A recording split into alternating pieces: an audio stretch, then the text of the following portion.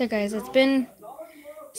my first YouTube video that I put up was filmed 2 years ago.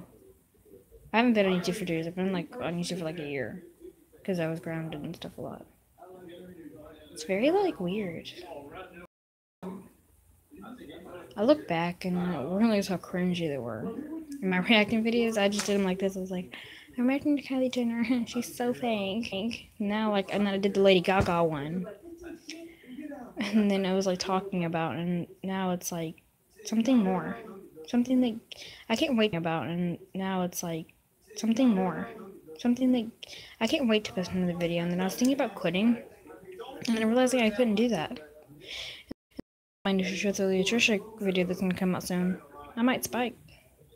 Thing is about summer is that I love summer and my views are up. It's beautiful. I don't know. I didn't even know I need a second year video up fast.